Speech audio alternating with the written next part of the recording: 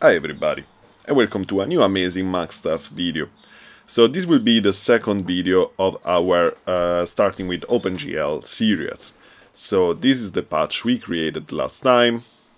We created this simple scene in which we can move around with our camera, and we have a plane and a sphere which are lightened by the default light that is placed on the scene, which we don't see. We can move around using the W, A, S, D, Q, Z keys, and we can rotate the scene with our mouse. Can change the poly mode, so how the polygons are drawn in our shape here. So as field polygons, as points, as wireframe, or as points. And if you don't have this patch, you can always download it from the link in my last video. I will put a link to that video also in the description. So let's actually go on with our scene. Let's improve it. Let's try to understand a bit more of how OpenGL works inside Max.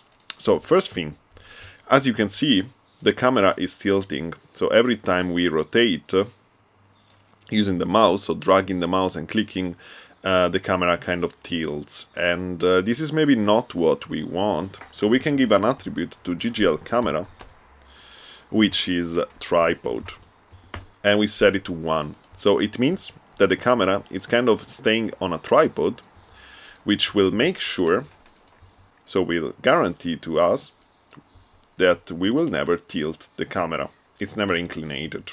Okay, then we could also say that we want our camera always to look at our sphere.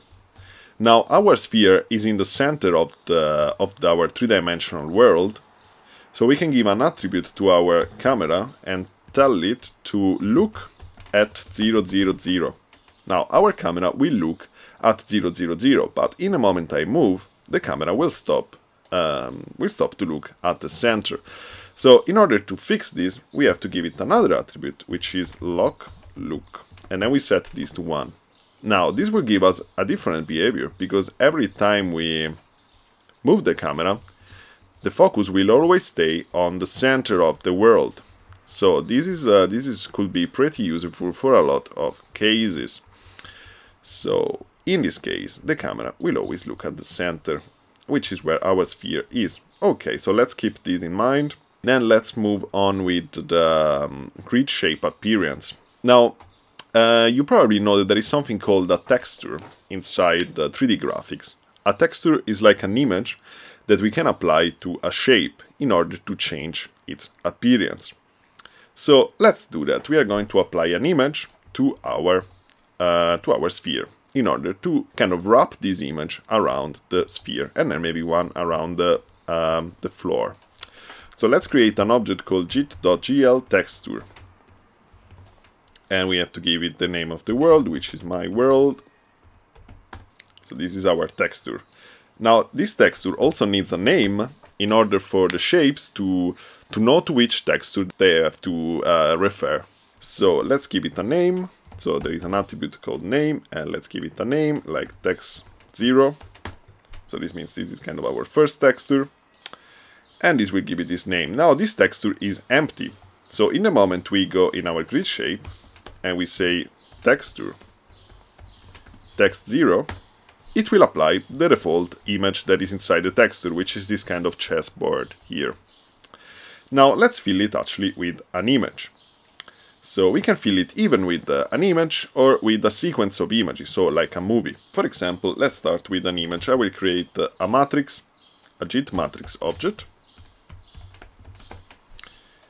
and I will attach the output of the JIT matrix to the GGL texture, and I will create a message with the command import movie, and then comma, and then a bang. This means that we are going to import an image. So this is the image I chose, like it's a texture of hexagons.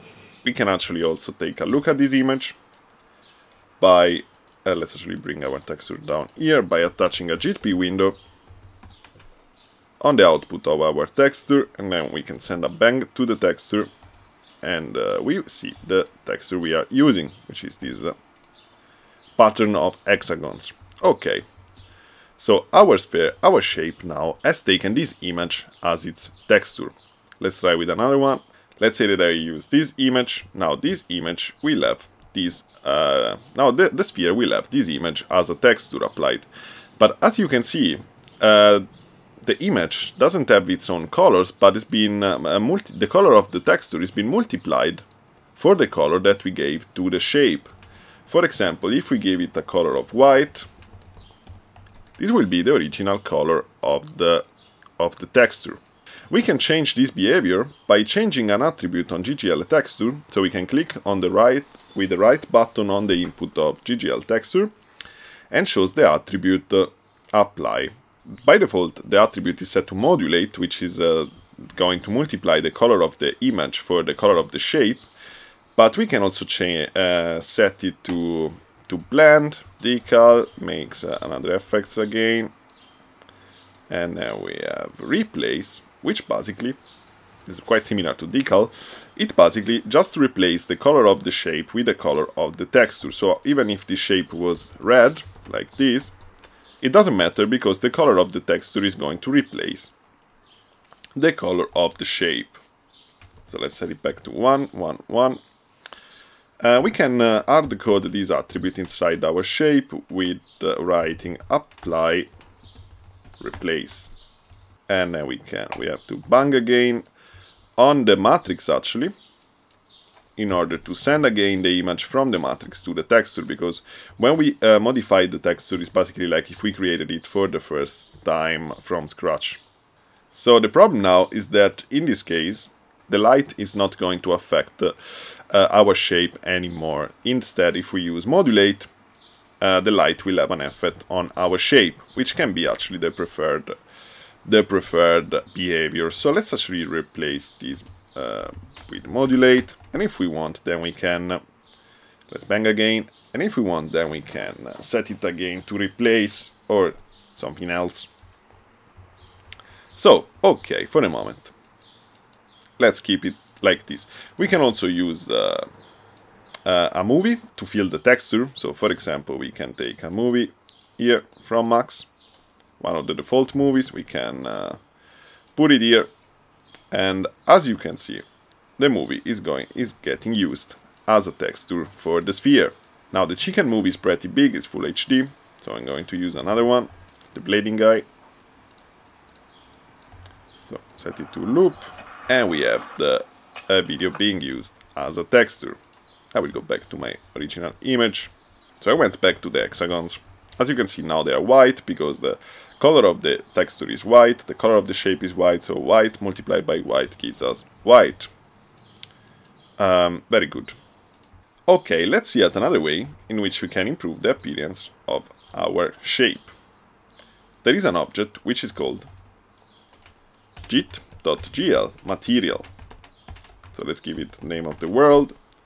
This object contains a shader, and we will see what shader are a bit on the future.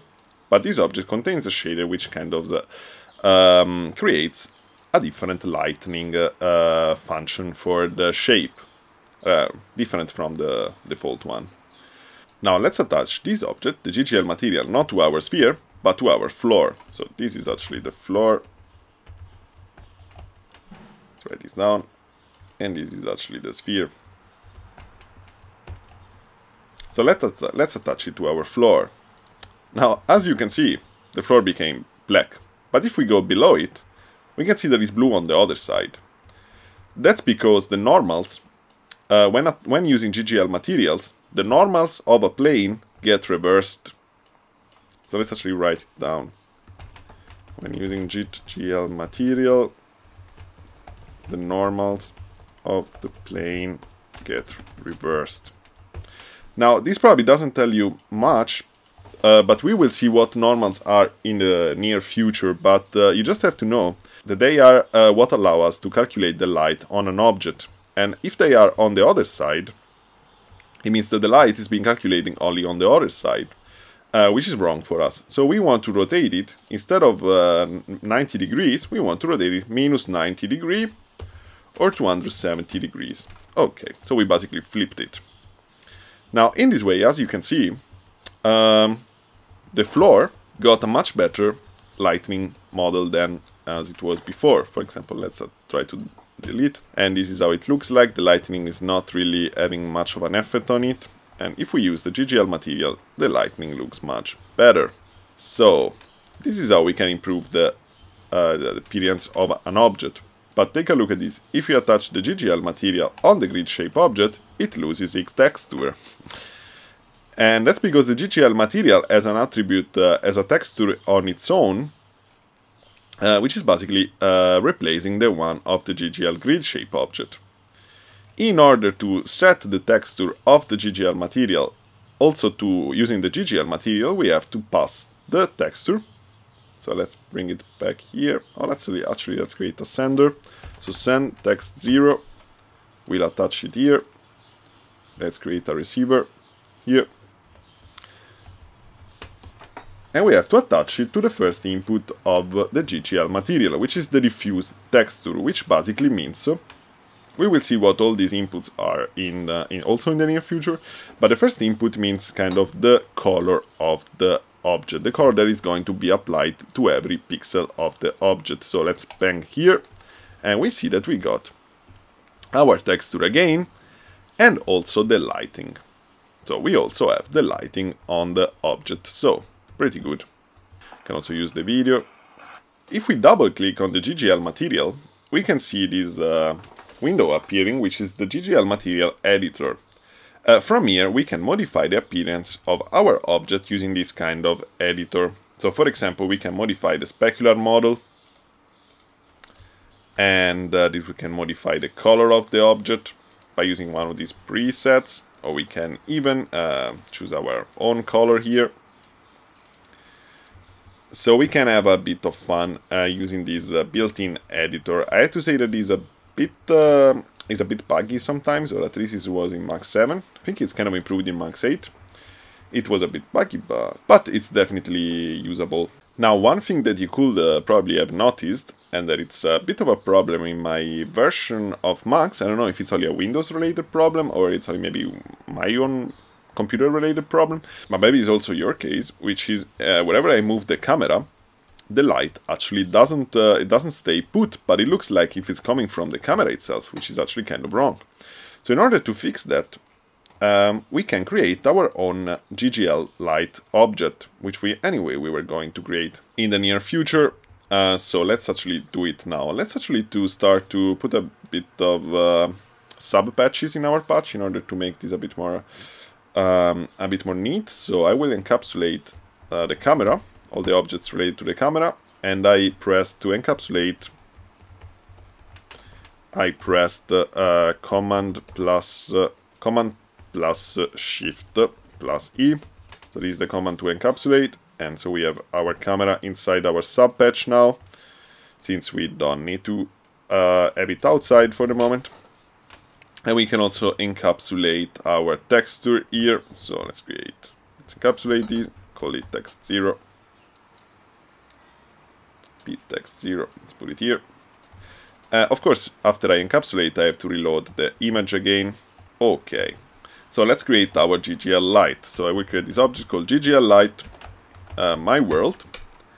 And now, as you can see, when we move around, the light will be always at its default position, and it will not follow the camera. So this is a little fix for that. The default position of the light, we can look at it by checking the position attribute. By default it's 1, 1, 1, which means that is in the right corner, projected in the direction of the screen, and one position on the top. Basically, we can also visualize it by creating another GGL grid shape, my world, setting the color to white, not setting any lighting enable, setting the scale to something small, like 0.1, and we can give it the same position of the light. And this is basically where our light is.